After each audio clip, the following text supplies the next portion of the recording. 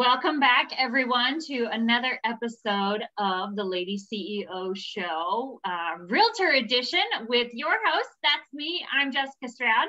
And today I have my very special friend, Mary Drake. Mary and I actually live in the same area. We go to drinks together. We go to coffee together. We do amazing things together. She is one of my personal friends. One of my girl pals, and I'm excited for you to hear her story. I'm excited for you to hear about how she gets it all done. So that's the thing. Right before I started recording, we were just talking about that. So many realtors struggle with having a life, and I want you to hear how she got the life that she has.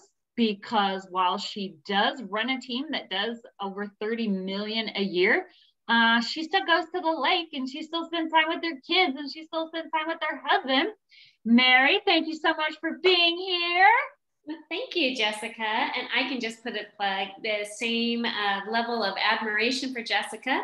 I have had the amazing opportunity to work with her professionally, and then just really feel strongly that she is an amazing human being, a wonderful friend. And I have been passing out her book like crazy. And I took her to my biggest networking group and introduced her, and she was a phenomenal speaker. So if any of you are looking for that, but Jessica is your gal. I am available for speaking engagements. Thank you for saying that. And I do have a #1 best-selling book. Thank you for saying that. And I will tell you that I got over 20 texts that she was the best speaker that my women's business networking group has had. So no, you did not. Yes, I did. Wow. Yeah. See, I didn't even know that. See, that's a true friend right there. You come on my podcast and you're plugging me when I'm trying to plug you. Yeah, so just so you know, this is a mutual admiration here. We totally crushing on each other. Yeah, so I run, co-lead the Beginnings KC real estate team with Tina Rowe. We are powered by RE/MAX Heritage in Lee Summit, Missouri. We have had the #1 RE/MAX team in Lee Summit for the last 2 years running. So, and we have a total of 4 agents on our team and a full-time licensed client care coordinator. So there is a total of 7 of us. So, wow, that's pretty tight. That's a pretty tight team. We are a very, by design, small but mighty, and that would probably be by my design mostly. I have no grand illusions of, and I'm not saying it, that's a bad thing to have a big team, but I have no grand illusions of managing that many people. And our team has grown just by people only reaching out to us. We have never recruited. They have specifically said that they wanted to be on our team, and we are very slow to hire and quick to let go. I hate to say the word fire because that's always been a mutual decision. We've only had that happen once in 10 years. So when I say that we are slow, and the last agent that we brought on, I'm still a little bit on the fence because he happens to be my husband. So he's still in the trial by fire stage. But so how long have you been in real estate? I have been in real estate. I got my license, and I'm going on, by this fall, it will be 11 years. Oh, okay. So, and why did you get into real estate? Really kind of by default. I was a stay-at-home mom for 18 years. Yeah. I found myself a single mom with 5 kids, 7 to 16 years old. And I needed to go back to work. I have a degree in occupational therapy, but my degree was a bachelor's and that degree has become a master's plus. It's on its way to a doctorate degree. So I was looking at going back to school full time. Plus at the time I had 4 teenagers and a 7.5-year-old that had a health issue. So going back to work in a hospital clinical environment and try and figure out, have some flexibility. I even looked at, and I tell people this, I even looked at going to law school, and I was told by UMKC that I was not a likely candidate even for the 5-year program without any family in town to help me. So I looked at a lot of different options, and then someone reached out to me and said, hey, what do you think about going into real estate? I heard you were divorced. And I was like, well, I like houses. I'm sorry, is divorce a requirement? No, but I was like, I think she thought, I needed to get a job. So I was like, okay.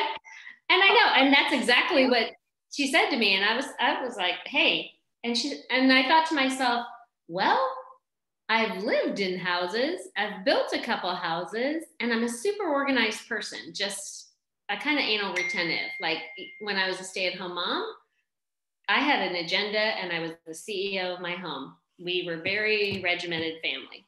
So I was like, well, I'll look into that. And then I just decided, why not? It gives me, I thought, the flexibility. It is flexible, don't get me wrong. It is flexible around other people's schedules.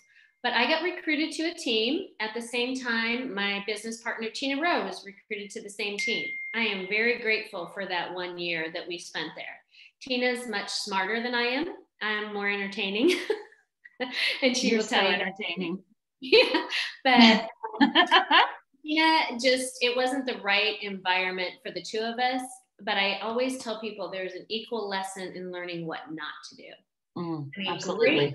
Great marketing skills, great training, all of that. But there were some things, philosophy and integrity and things that didn't mesh with neither Tina or myself. So what was grown out of that is we both resigned within a year.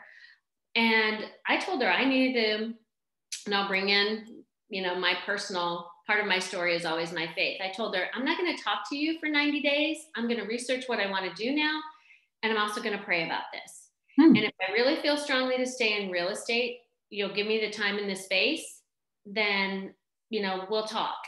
And again, I hadn't met her prior to that 1 year stint. And by design, I was at the office Monday, Wednesday, Friday. She was there Tuesday, Thursday. So we weren't together a whole lot, even though we were on the same team. And I went and did that research, soul searching, and felt like, okay, she's somebody I think I can trust. And we just kind of fell forward. I called her up and said, it's been 3 months. I'm still going to stay in this. I had some transactions going. And I said, let's work it out. So for a year and a half, it was just the two of us. And we went to a new brokerage that just opened, Remax Heritage, opened in Lee Summit. It was previously Remax Preferred. And we went here, came to this building with 5 people, and it's over 70 people now, thanks to our managing broker, Shayla Dean, who I introduced you to. She's phenomenal. But Tina and I just kept falling forward. Our first agent that reached out to us to join our team was Shelby Tipton. She's awesome. Shelby brought on her son, Noah. I remember in December of, it might have been, this is 21, December of 2017, probably, Alethea Beasley called me, and we were at a Remax team convention, and she said, I asked all over and people kept giving me your name to join your team. She has been an amazing addition to our team. Then we brought on, my husband got his license, like I said, last fall, and joined our team. And Laura Danner, our licensed client care coordinator, came on, I believe, in May. But we just kind of keep growing and keep moving. So that's kind of the history of Beginnings KC. So I love that you basically said, hey, okay, I got into real estate. I'm not completely loving this. I need to take a step back and make sure that this is what I want to do. Yeah. I think that there are a lot of realtors right now that things have changed and they need to take a step back and say, is this really what I want to do for another 10 years? Yeah. They need to give themselves the space. And then you came back and you're like, oh yeah, I'm told. Because I feel like so many of them are half in, half out. Like you're kind of in, but you're kind of out, which is a terrible experience for the client. So you gave yourself this space for 90 days. And then you said, oh yeah, I'm all in. I'm all in. Yeah. And then I have to make this work. And quite honestly, I put pressure on myself. Now, and I'm not saying this, as I financially was working through my divorce settlement, I gave myself a time and an end date where I needed to be financially independent completely within 5 years. So, so I did that on purpose. I was like, I am not going to stay in this position where I am dependent on anybody else but myself. So I have to grow my real estate business to a significant income in a certain time frame. And that's just that's the way I operate. That's just for me. So I had no other options when I said I was all in. I was like, I'm going for this. And don't try to hold me back. Mm-hmm. So I did that willfully and purposefully at the time. So that was also something in going into business with Tina.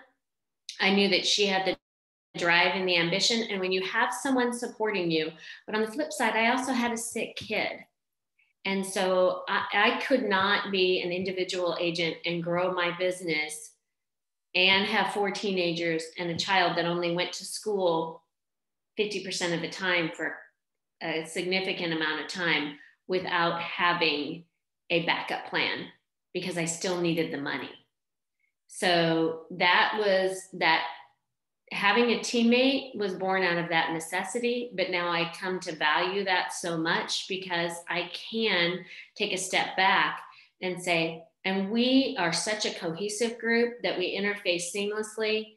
Almost every weekend of the summer, one of us is out of town. And a lot of times 50% of us are out of town.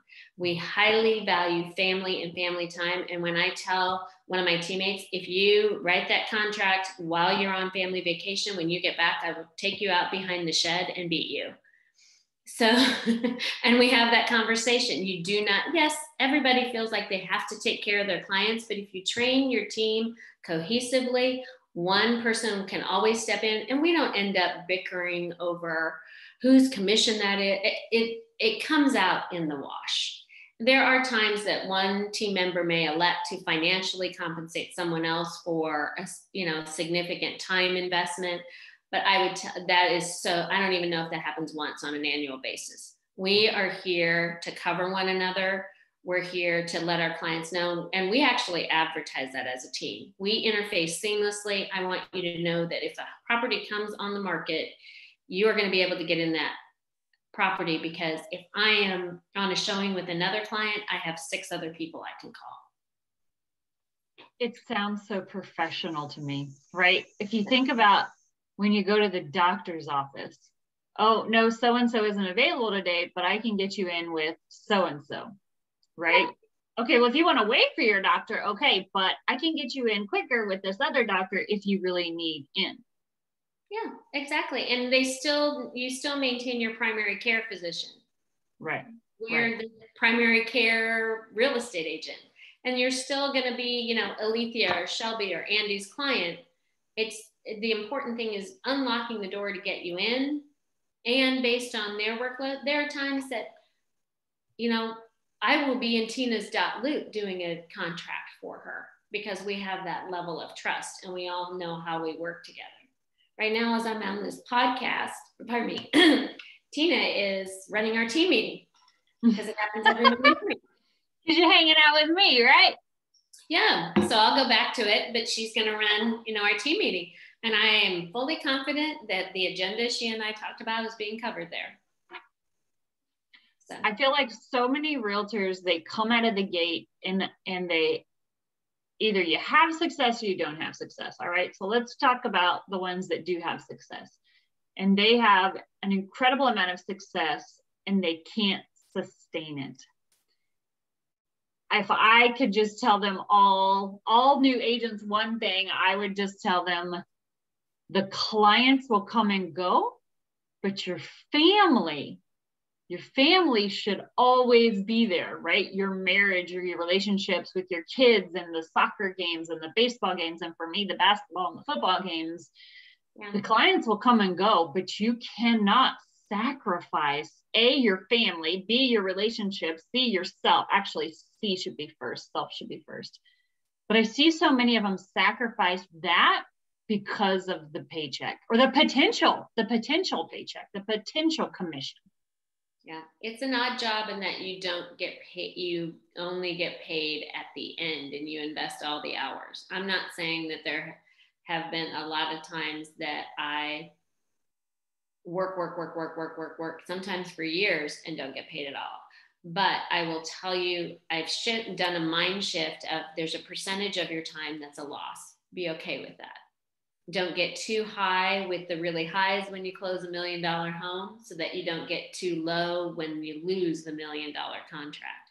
So maintaining a level of this is great and I'm grateful for it when it does come, but don't get too attached to it when it falls through. And that does happen. The other thing is that just your self-talk, or how do you do that? I love that. It is a self-talk.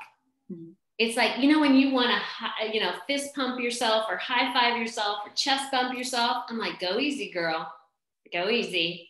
Don't get too high so that when the flip side happens, don't get too low. And so my self-talk is hold everything literally like this. And I'm holding both of my hands, palms wide open.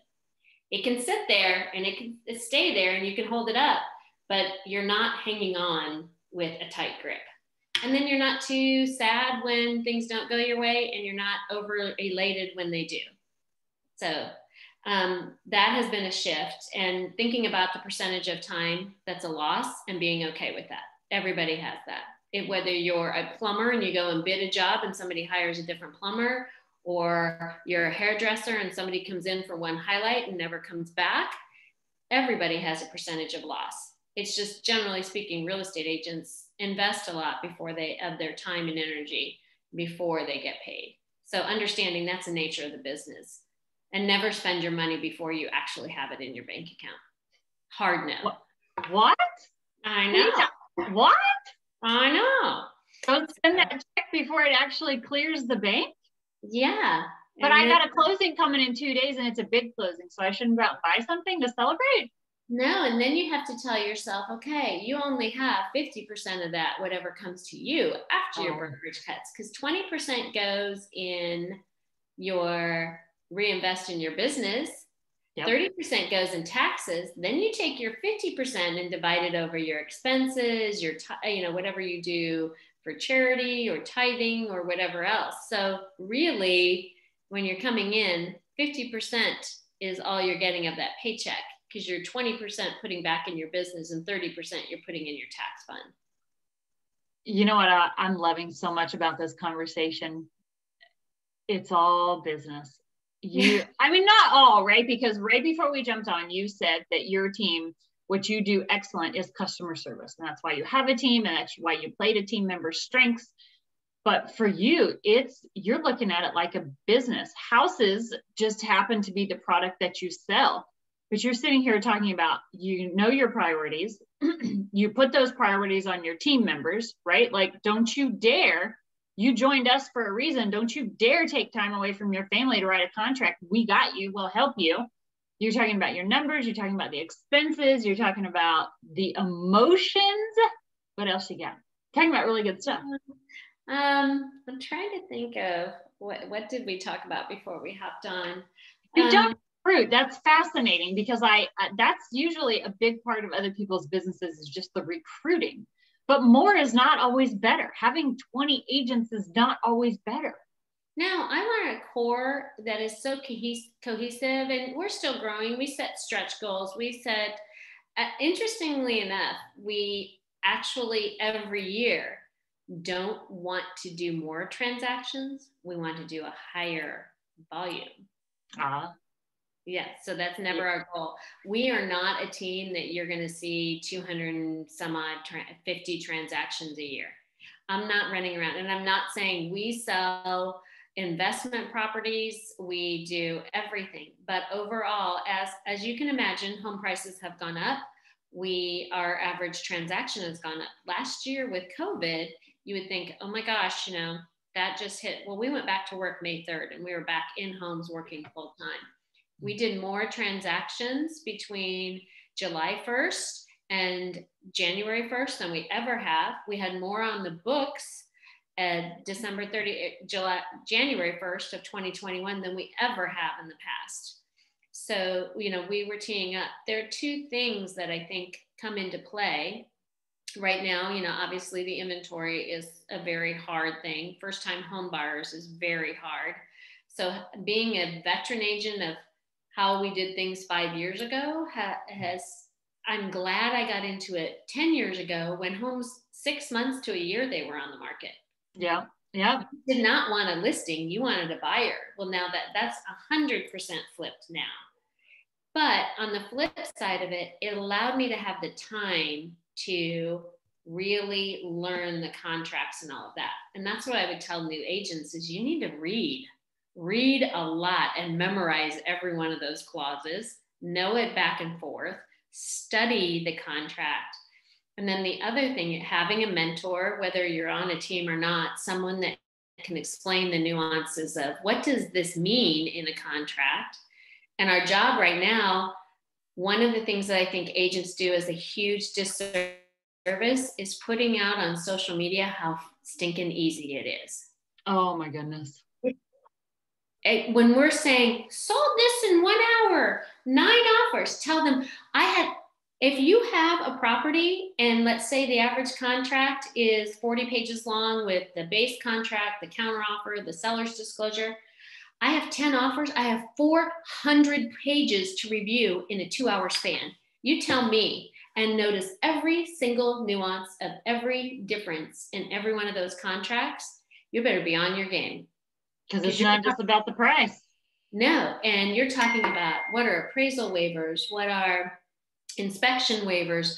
How are those things in other parts of the country getting your rear end in trouble where you're getting your client sued? You need to know every single part of that. And it's a strategy. And then the funny thing is my husband's assessment is he goes, this is a high stakes chess game. Oh. And he goes, and you're playing it on eBay because the highest bidder wins. It's all based. It's a live eBay with a and if I do this, what does this party do? And what do you do say? And what do you withhold or don't say to give away your card or your next move? So there's a lot involved in it. And just because you have multiple offers in a short period of time means that you're taking a week or 2 weeks worth of work that you did 5 years ago. You literally have to do it in a 24-hour period. When I tell you the top of your head's going to blow off and it's the wild, wild west, you have to be lightning fast with the way you are thinking, responding, and actually also thinking about what you don't say to give away your client's advantage or position. So I tell people, stop dumbing down our profession, because if I post on social media 25 times, I sold this in 2 hours, I sold this in 2 days with 11 offers, I did this, I did that, under contract, poof. What does that say to the client or the general public? The expectations, that's right. Well, the expectations, but also, I don't need an agent. It doesn't make I can do this. It's so easy. Yeah. I mean, could you even imagine, I'm amusing myself here. Could you even imagine a for sale by owner putting their house up and getting 6 contracts in one day? Let's just go with 6. Only 6 contracts in one day. I say some things to my team, which I don't to clients or FSBOs, but I will tell you, if you had your own pliers, it is a better gamble for you to do your own dental work because your teeth are only worth tops 25 grand. Pull them all out with a pair of pliers, but your house might be worth $400,000. Buy new teeth and hire an agent for your house. That's crazy. Absolutely. And I'm just saying, on average, 88% of your buyers come with an agent, so they want their own advocate. So you as a homeowner are dealing with someone who does know the inside and that contract. And then secondly, houses sell at such a percentage higher when they're listed and marketed properly that you cover your commissions. And B, you have a layer of protection now, like I said, in the wild, wild west of errors and omissions insurance that covers you a lot. Now we're telling sellers, we have to know all of the information about your house to protect you. Don't withhold anything that could possibly get you in trouble. And we go over that, meaning a plumbing leak, this, that, the other. Oh, I did call my insurance company 18 months ago and I didn't make that repair. Forgot about that. Yeah. Forgot about that.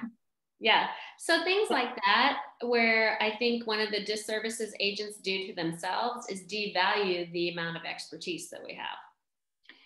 I'm starting to see a little more of it than before. And I think people on social media, agents on social media, are trying to be very careful not to vent or come across as negative. But I always shake my head, like I nod in agreement a little bit when a listing agent will say, yes, I know it's frustrating that I didn't get back to you within 2 hours or whatever. But in this market, though, just like you said, time is just condensed.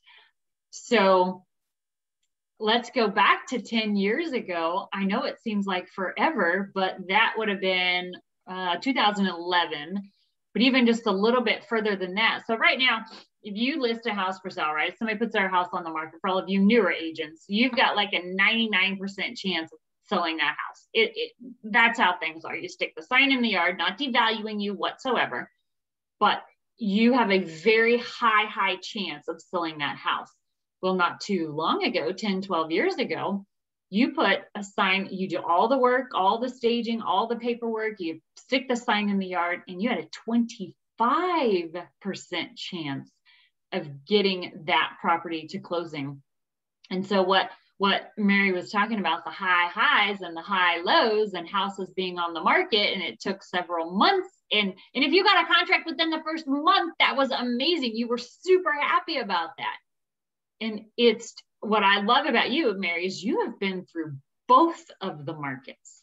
Yes. So that's what I loved when you talked about the emotional part of it. I'm like, yes, it is such a roller coaster. And everybody wants to think about themselves and their clients, but man, there's two sides of it. Listing a property is just as intense as having a buyer who wants to buy a property. And that is not how it used to be. This is not normal. This is not normal. No. And the other thing that I think of is becoming, not dialing down the emotion, but being very communicative on multiple levels. When you're in that situation of you're the listing agent and you have 11 offers, or, your phone is blowing up, I've learned some things, the day of the week that you list the home on, trying to, be aware of, things coming in, always having a backup phone number on the MLS. So, obviously when I list a property, Tina's name is on there too.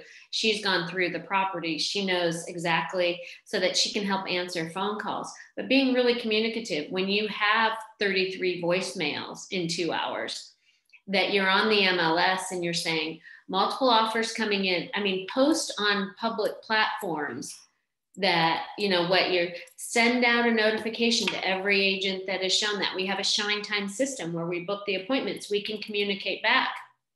And so when waiting signatures, I want to be really conscientious of people's time too. I mean, our team has a philosophy of how to do the offers. I mean, at some point, there's no point in having 25 offers on a home.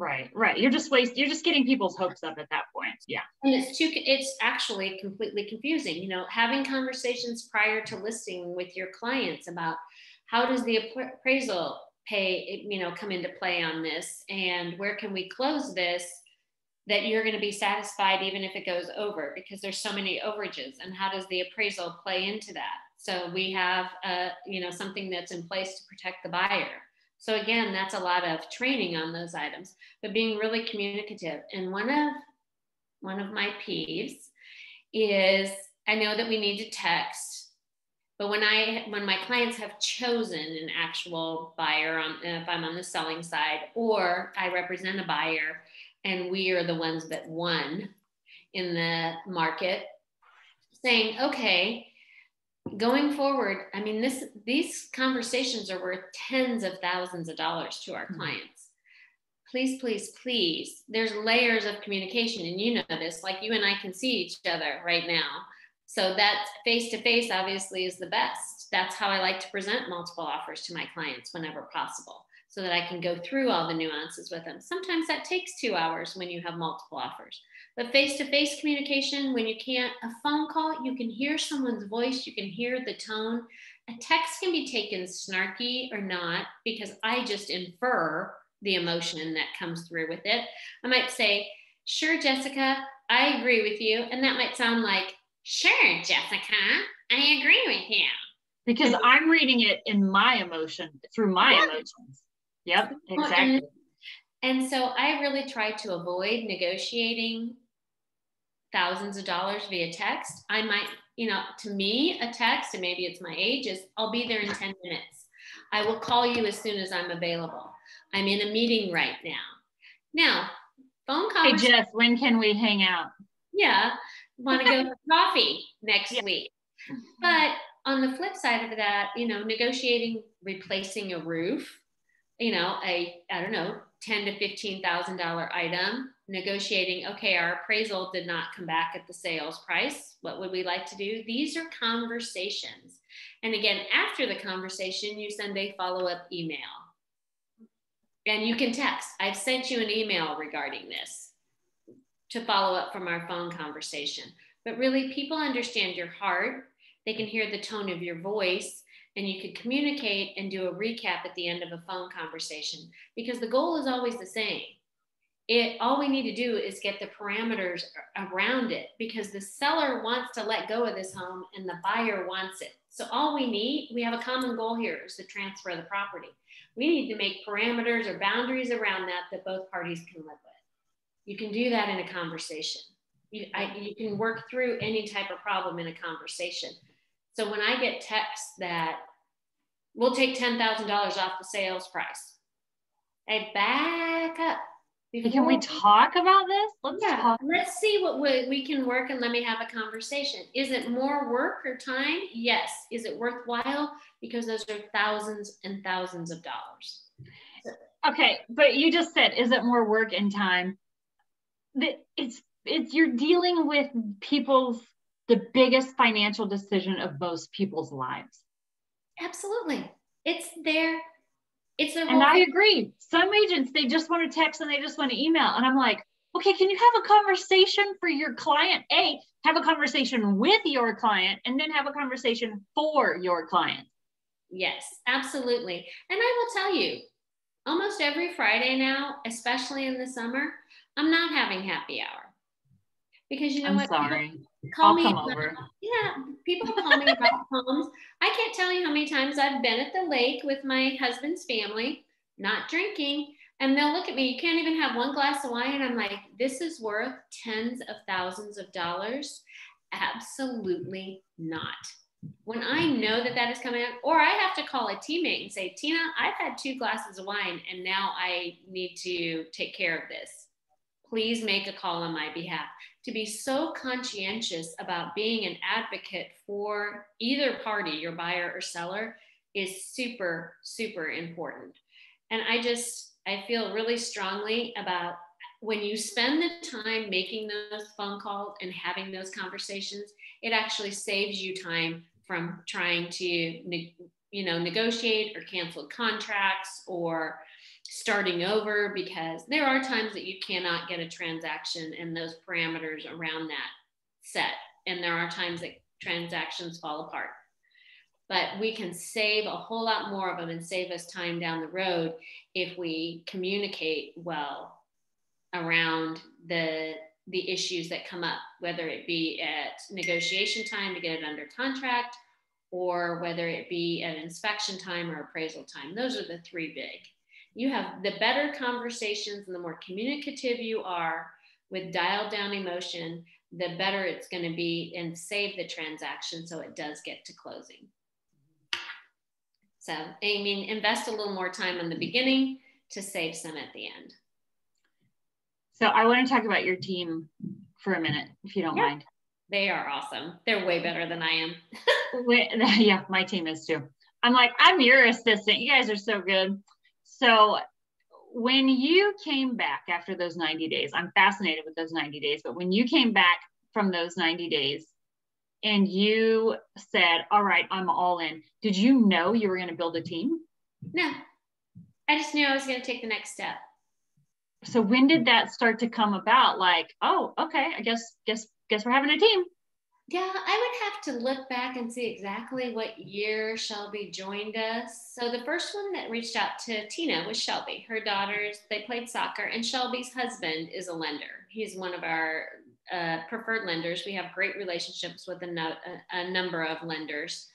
And we use Tyler Baker. We use Richard Laborvo, Supreme Lending. We love Nutter Home Loans. We have our own loan officer there. And Charlie Tipton at A1 Mortgage is amazing. So his wife approached Tina and said, I'd like to go into real estate. I've been in the mortgage side and I'd like to get in the real estate side. So, we interviewed her. We're kind of like, hey, you want a team member? We're like, sure. So that kind of came to us. Shelby is an amazing addition, but we've never, sought out and said, oh, we need to add another person here. It's been more of people approaching us, coming to us. We've had interviews with people that we kind of see how they respond after we've taken them to coffee or lunch. I mean, the follow-up is essentially if somebody interviews with us and we never hear from them again, they're a hard no. Because you know what? That's interesting. Like, how did they follow up with you? Oh, yeah. That's the same thing if I go to somebody's house and list an appointment. If I walk out that door and don't call that person again for that job interview, hard no. So we've maybe I would say no more than 3 to 5 times we've taken somebody. We don't hear from them after we've taken them to lunch. Thumbs down. That's a self-elimination. I love that. Yeah. I love that. Again, you're a professional. It's not like building it by, so I think it appears on the surface like you're saying, we basically built it by default, right? I'm using a little air quotes, built it by default, because you didn't have specific parameters and targets around that. But you legitimately interviewed her. You're not, people come to you and go, oh, hey, Mary, I want to join your team. You're not like, oh yeah, come on. You're like, we're going to go to coffee. We're going to talk. We're all going to talk about what your goals are, what you're looking for, what your values are, how you handle your business.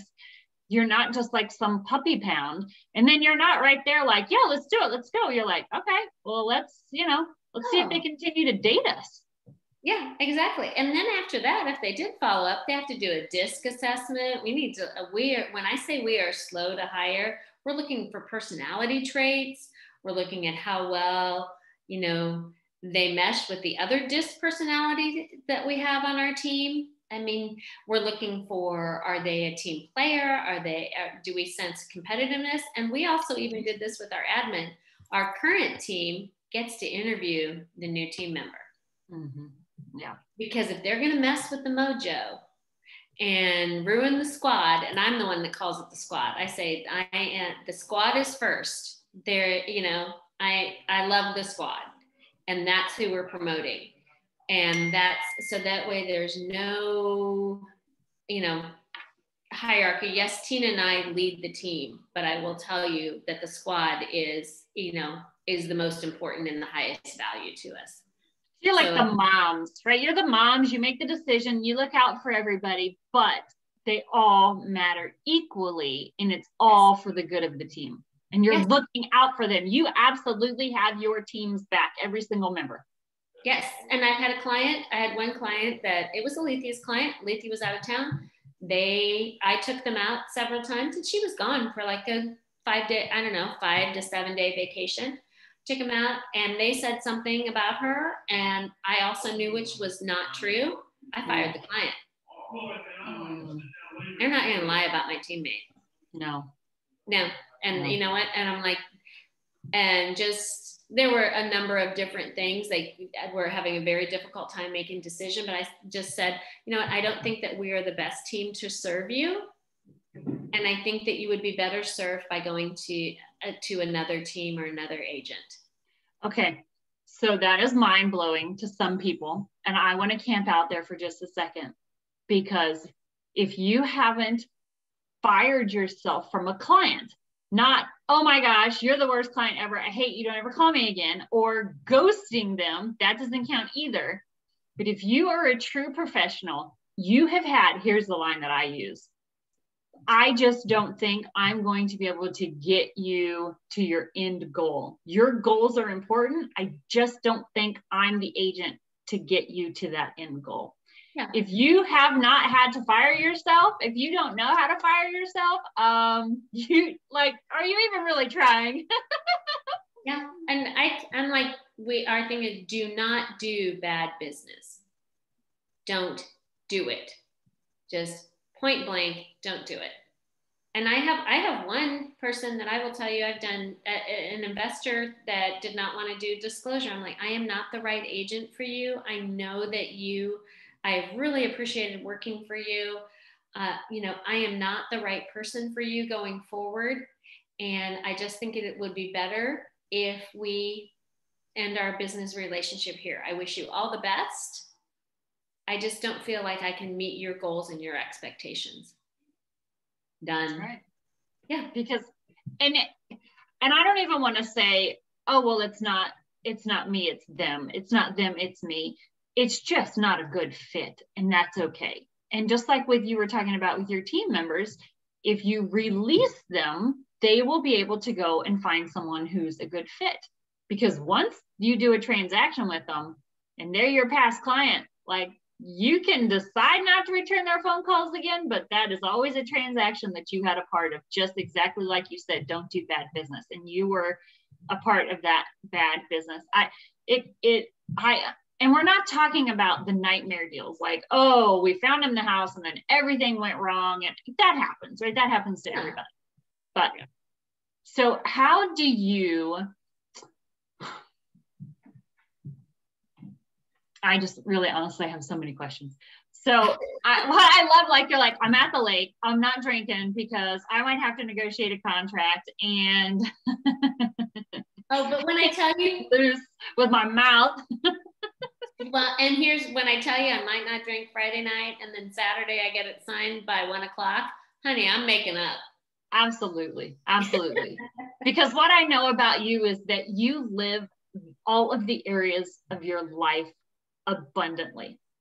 You have so much fun. And when something comes along that shakes your boat a little, you're like, all right. I know you to handle your emotions in your personal life the same way you handle your emotions in your professional life. And that's one thing fun. That's one of the things that I love about you. And okay, so yes, go ahead. I said you have to make things fun and you have to be able to laugh at yourself. It's not, the agents are going to burn out, right? That's why they get in 18 months and they're like, I hate this. I don't want to do this. I never want to do this again. Okay, well, you're burning out. Yeah. So let's talk about, for an agent, right? Because you've been there, for an agent who is right around maybe $5 million. And on this podcast, 5 million is an excellent amount. Like, that's a big deal to me, honestly. But let's say that they want to go to 10 million, like they want to double everything. Let's say they're a single agent, right? They've been doing it for a couple of years. They're a single agent, but now they're like, all right, I'm 100% in. I want to double this. And they want to go from 5 million to 10 million. What would be your advice? A couple of things. People ask me how I built my business initially, and especially those first 5 years. I got up before everybody else in real estate. I'll tell you that. So when I had 5 kids at home, I was even an early riser, like 4:45, did my exercise, did my quiet time. I was at my office at 6 a.m., 6 a.m. button chair. I stayed here until noon. Then I went home because my kids were sleeping until 10 or 11, unless they had teenagers. That's right. Yeah. So unless they had camp. So I was always home by noon, and then I already had 6 hours of work in. And most agents, this office doesn't fill up till like 11 after they work out at 9. And granted, we do work evenings. So what I would do is give myself, I've already done all my computer work. I've already done all my follow-up emails. I've already planned for the week. I've already done, what I need to do as far as following a system. So first of all, get yourself a system, whether you follow a KW system or Remax momentum training. I just know those two. and I'm sure, you know, other brokerages have that, whether it's Reese Nichols or something else, follow their system and get a system in place. Get up before everybody else and get the stuff that you have to, every email you need to do, list making, reach out, handwritten notes, get it all done before business hours and get that out of the way. The things that you like to do the least, do those first. And so be ready. You can't cold call at 6 a.m. But when I would tell you, if I needed a cold call, I was on the phone. You can start at 8:30.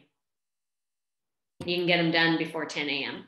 Right. And then I would go home. I could still be a mom in the afternoon if I needed to go start showing houses at 4 o'clock, if I needed to show them at 6 o'clock after work, but I still had some mom time. I was home. If I didn't make breakfast or I left it out or I made it the night before, I was still home for lunch. I was still home to drive my kids here or there. And then I'd say, today mom's got to go back to work at 4 o'clock. And did I have to give up a lot of controlling my schedule? I had to let go of that. But I will just tell you, that was what worked for me. And following a system, like I said, not until about 3 years ago did I go into real estate coaching. I think you have to get to a level of, you can work through your brokerage the first 5 years with maximize their training. Following, you know, doing your social media class, which me, 11 years into real estate, I bought your class. Great training. And there's my friend plugging me again. Yeah. That's, you know, do something always being personal development. But Remax, I would think Reese Nichols, you know, I'm a big advocate of following the systems. So I would tell you, obviously I'm a big advocate for Remax. I'm waving bye-bye to my husband walking by the window. Bye, honey. Yeah, but Remax has an amazing system for bringing on onboarding. They give you, you know, you need to work on 4 pillars of your business. My business is very heavily sphere related, but that's because I had a huge network before I got into real estate, and then cultivating that and working that has been extremely financially lucrative for me. So I'm never, ever losing touch with past clients, you know, things like that. So at what point did you turn over the paperwork? I turned over the paperwork. I still write my offers. I like to, yeah. Because again, you know, my average client is a higher price point. I'm responsible. Now, secondary documents and all of that, but I feel strongly I am the one responsible because my name is on that form. Right. So, but what I mean is earnest deposit check copies to the office during the contract. And 3.5, maybe almost 4 years ago. The admin does all of that. And even right now, I will say to Laura, we have an amazing admin, Laura, client care coordinator, Laura Danner. I will say, Laura, you know, I need an amendment written. I will always review, because again, the legal aspect of it, she's not in the house. Right. You know, she doesn't know the clients, but I will review it, but she does all of that, uploading paperwork, sending it to our systems, compliance, auditing, all of that. Probably about 4.5 years ago. And I had to look at what is the best usage of my time and dollar per hour. And it's absolutely connecting with your people. Yeah, I am. And I will tell you, Tina's a systems IT person. I'm a former military. I cannot brag, Division I athlete. I cannot brag on how intelligent. I'm the people person. I can talk to a fence post, obviously. Literally, I think I could, you know, have a conversation with the cardboard box and probably sell them something. I just, you know, so that's my strength. And so we look at our team. Shelby is really outgoing. She's got a huge network. She's super fun. She loves to travel. Her friends are really loyal to her. Noah is a millennial. He's young. He brings in that tech aspect. Alethea is so service oriented and has a heart to care for people like I've never seen. Just amazing. Tina is such a smart woman, and I'm fun. I will get you lost if you're a buyer, and I will make you laugh. So, you know, Andy has 25 years of construction knowledge. Phenomenal for people. As you can walk into a home with him and he'd be like, yes, this wall can come down. No, they can't. It's like a little HGTV consultation every time you look at a house, because he can look at the yard and be like, this house might be dry right now, but come May when it rains 7 inches, it's going to have water in the basement. He can tell that in a dry week in October. Yeah. And, you know, so we each bring a different aspect, and we really want to cultivate that. We want to support. You have to be aware of your weaknesses, but you really need to play to your strengths. And our team runs the full gamut, but our core and value system is the same. And that's what we look for in the interview and that disc.